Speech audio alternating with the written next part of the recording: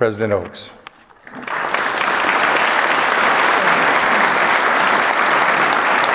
My first responsibility on behalf of the First Presidency of the Church of Jesus Christ of Latter-day Saints is to thank the hundreds whose devoted research, analysis, writing, editing, financial support, and permission to use documents not owned by the Church have brought this monumental project to completion. The high standards in this 22-year process have earned it the label of the gold standard in the field of historical documentary editing. To none will these materials be more precious than those of us who esteem Joseph Smith as a prophet called of God to lead the restoration of the gospel of Jesus Christ. As the Joseph Smith papers demonstrate, the prophet made repeated efforts throughout his life to fulfill the commandment to keep a record. To fulfill the ambitious vision for publishing Joseph Smith's papers, three things were needed. The first of these was Joseph Smith's papers, which were scattered in institutional and private collections, but principally located in the church historical department. The second was scholars with subject matter expertise on Joseph Smith and the time period in which he lived. The third, and perhaps most intractable matter, was substantial funding. Publishing Joseph Smith's papers in a timely manner would be very expensive. Although the church had substantial resources, these were being focused in the 1990s and early 2000s on doubling the number of operating temples and taking the gospel worldwide. It was a generous couple willing to heed spiritual promptings that provided the key to catapulting the project forward on a grand scale. They were Larry H. and Gail Miller, prominent Utah philanthropists who owned an automobile sales empire and the Utah Jazz basketball team. On June 28, 2001, a meeting was held in the administration building at BYU to formally launch the new and expanded Joseph Smith Papers project. Elder Henry B. Eyring taught that to tell accurately and completely Joseph Smith's story, the historians would need to know the heart of a prophet.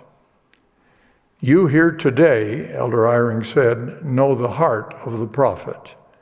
You must have faith, must have the same motives as the prophets to do justice to their words and their works, end of quote.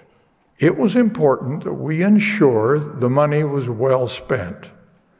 Our job as advisors was to keep the project moving and on task, avoiding the kind of scope creep or going off on tangents that sometimes plague large projects.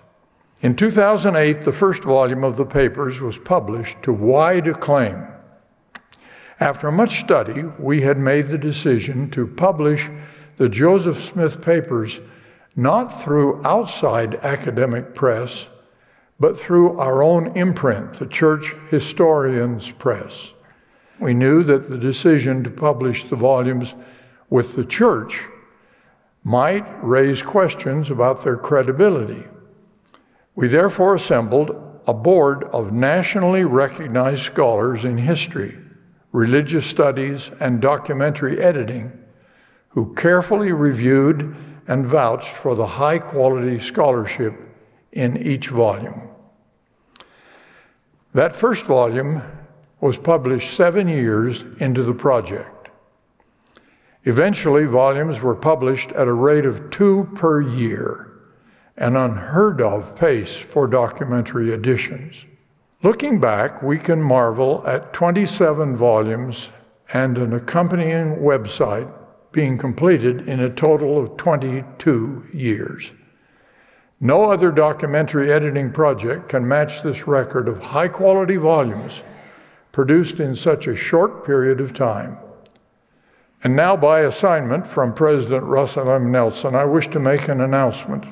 The First Presidency has commissioned a new biography of the church's founding prophet to be titled Joseph the Prophet. It is being written by Richard E. Turley Jr., former assistant church historian and recorder, with help from teams of historians and other professionals at church headquarters, Brigham Young University, and elsewhere. The purpose of that project was to make available to the world, and especially to scholars, the papers of Joseph Smith so that hereafter anyone who wrote about him would have reliable information to use instead of the many myths and stories that float about. We can construct a superstructure that is essentially the life of Joseph Smith, told in a way that's never been told before. And that means we're going to focus on his life as a prophet, seer, and revelator. We will try to describe for readers what Joseph Smith was experiencing when he was going through his prophetic role, so that the reader can be along with him like a fly on the wall or a participant in his many interesting prophetic experiences. Our hope is that when readers read Joseph the Prophet, they will understand Joseph Smith in his role as a prophet, not just as someone who founded a religious faith, not just as someone who helped to gather groups of people to communities, but truly someone who was a religious leader who is seen by millions of people around the world as a prophet, seer, and revelator.